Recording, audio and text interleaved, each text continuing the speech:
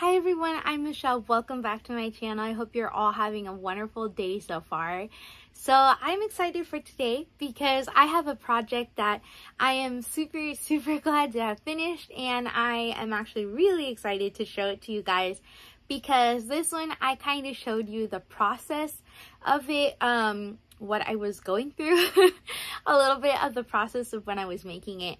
And I think that makes it so much more anticipated and just really, I really enjoyed that, and I hope you guys did too. So I'm just really excited to show it to you guys basically. So a few videos ago, I made a video showing you guys that I was working on 2 hippo patterns. I ended up working on 2 hippo patterns because I originally wanted to make a pattern called the Melman Hippo pattern, and it's really cute. It's a free hippo pattern, but I just ended up getting stuck. I had the head finished, the ears, the nostrils, and then I made the muzzle, the snout. And that's when everything went wrong. It's actually, I think it's kind of a funny video. If you guys haven't watched it yet, I recommend it. I think it's kind of interesting. But yeah, it went wrong.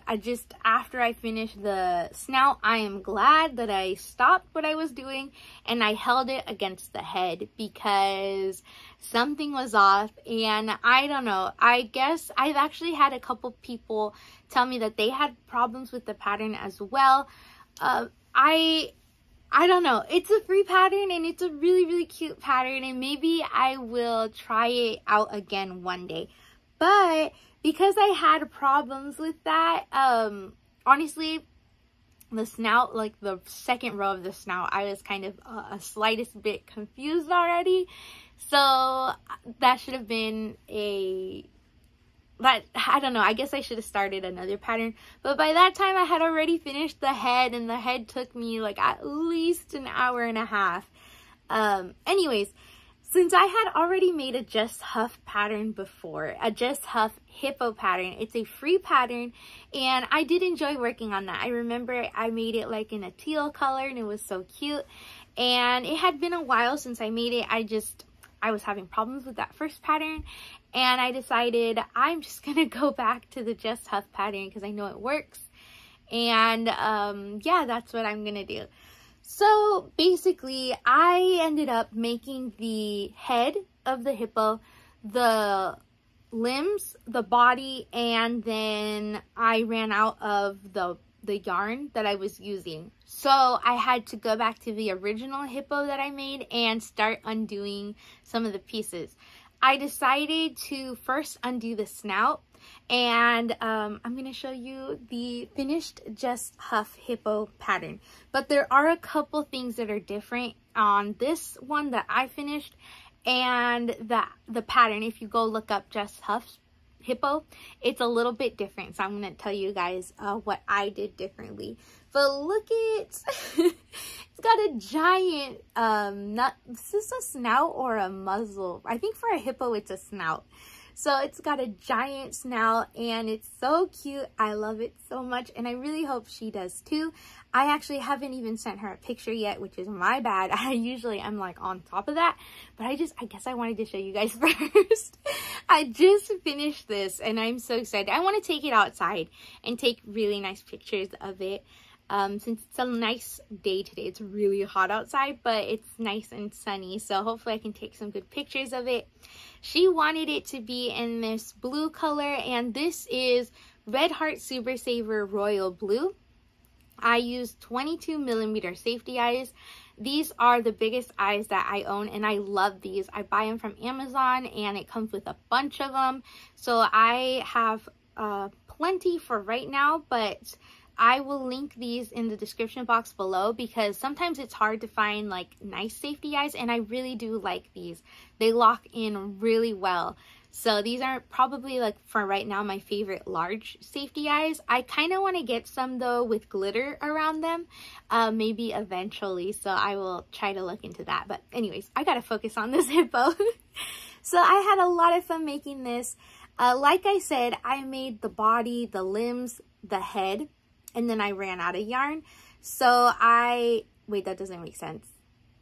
When did I need to undo the, oh, I made the limbs and the head. It was when I was making the body that I ran out of yarn. So I had to start undoing the first hippo that I made, the snout for it. So I did that, and this is what I have left of the snout. So I have this piece right here, and this was a pretty big thing, and then I have rolled up yarn.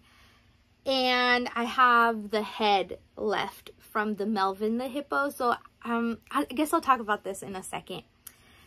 But the differences between my hippo and the Just Huff hippo, I ended up using the ears that I had already made for the Melvin pattern, and I kind of like them a little bit more.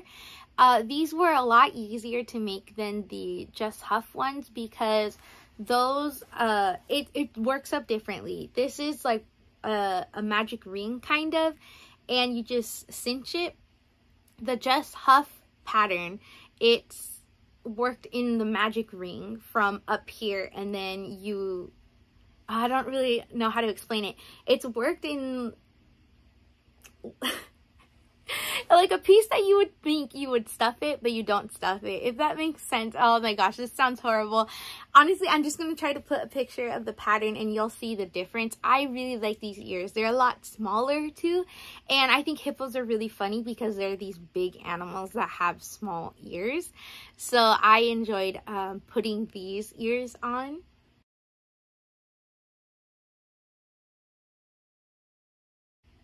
And I used the little nostrils that I had already made. I used these instead of the Just Huff ones because if I remember correctly, those were kind of like chains. But these were in the magic ring, so they were rounder, and I really like these more. Also, for the limbs, I took off 2 rows of single crochet. And so it made them a little bit smaller, as in like long. And I like these more than hers. I just think they were a little bit too long on her pattern. That's why I did that. For the legs, I just took off 1 round, I think, which probably didn't make a huge difference, but I really like them. I just thought the arms were a little bit too long on her pattern, so I just took off 2 rows of single crochet. I think there was something else I did different. Oh, for the pads on the limbs, she wants you to do, it ends up being 3 rows of back loop only. I think one of them you do back loop only single crochet, then you do back loop only slip stitch, and then you have to do back loop only single crochet again. And that last back loop only single crochet, when you're working into the slip stitch, is kind of hard to do. You have to do the same thing up here too, and I did do it here because I made the head before I made the limbs, and I struggled a little bit to work back into the slip stitch, so I decided not to do that for the circles.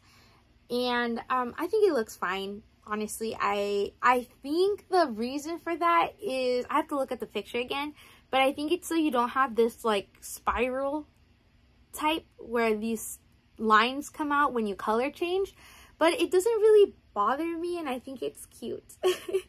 I actually like that. So this was my hippo with just a few changes here and there, but I really enjoy this pattern. And if you've made it before, you can, like, if you have one already made and you're making a second one, you could work it to where you want to put your, if you wanted to crochet your limbs onto the body, so you would only have to sew the body and the head and then all the pieces on the head. So I really like this. It honestly doesn't bother me to sew on limbs like this, though. They're super easy too. But I mean, I guess if you wanted to crochet them on, you could. Sometimes I enjoy sewing them more though than crocheting them on, because you could kind of angle them, and when you crochet them on, they go on there straight, just on the rows. So I hope that makes sense. This was a really fun pattern, and for the blue, I just used this scrap ball of blue. I don't know what type of yarn this is, but I absolutely love it. and I'm glad I have a big scrap ball of it because I'm excited to keep using it for more projects. I really like this. It has like specks of white. It's like woven into the yarn, so I really, really love this. It's beautiful, and I think it worked perfectly with this royal blue. I did use a 5mm hook. I don't know if I mentioned that, but it's so big and I love it. So back to the Melman pattern. I did end up undoing the snout, so I just have this little piece left and the head. I don't know what I'm gonna do because I don't have any more of this yarn. If I wanted to keep making this, I don't have any more, so I would have to like keep going. This right here is big twist yarn, so it is different, and even the Red Heart Super Saver is a little bit thicker than the big twist yarn, and since I'm already having proportion problems with this, I wouldn't really want to use two different size of yarns, even though they're the same weight. They're both worsted weight yarn, but I already know that the big twist is a little bit thinner than Red Heart yarn. So I don't know what I'm going to do with this yet. I might one day end up buying some more royal blue and finishing this, or maybe just frogging it and using it for other projects. For right now, I'm not going to undo this. I will leave it like this and I will put it in my scrap ball basket. And if I need it, I will undo it then. But for right now, I think I'm going to keep the slightest bit of hope alive for finishing the Melman pattern. And because I am really, really interested in seeing like where was the problem. Was it with me or was it with the pattern? If I did do it again, I would probably like go back to this project. If I did remake it, I would probably just undo this snout and just start the snout fresh, just in case if I went wrong with that initial couple rows of the snout. But that is it, I think, for right now. I really love this hippo and I'm glad I made it. Kind of want to make another one now. Definitely I think though I would keep using these type of ears and these nostrils for the pattern, and then do those slight changes on the limbs just to have them a little bit shorter. But yeah, I think the biggest change was the ears, and I would probably keep doing that in future hippos. So this is a free pattern. I think I did mention that both of the patterns, both of the hippos that I mentioned are free patterns. They're both on blogs. One of them, which is the Melman pattern, it gives you the PDF for free. And I think this one you have to pay for the PDF, I think. But I didn't really run into that because I just used it off the blog. So yeah, this is the adorable hippo, and it'll probably be going to its new home very soon. So I thought you guys would enjoy this hippo journey with me. Thank you so much for coming along with me, and for all your guys' comments were the absolute best in that last video when I was showing you guys those two hippos. I really appreciate you guys so much. It was so motivating because I was confused and a little bit irritated, and I really enjoyed reading your guys' comments and responding to them. It did make a huge difference to my day and to the hippo, because after reading your guys' comments, I was super motivated to finish the hippo. So I think that's that's amazing. We have each other and we need to keep lifting each other up, and I'm so thankful every single day for you guys and for the yarn community and for all the amazing yarn friends that I have made through this channel. And you guys are all amazing and I love you guys so much. So thank you for joining me on this hippo journey, and hopefully we can go on another amigurumi journey soon. Maybe one that won't be so irritating. Maybe one that'll be a little bit easier. But I'm excited. I want to keep recording videos and try to take you guys along on the process of making amigurumis. I think that was fun, and let me know if you guys enjoyed that too. So yeah, it was different than definitely just showing up here and being like, I made a hippo. I got to take you guys along on the journey with me. So yeah, thank you again, and I will see you guys in the next video. Bye.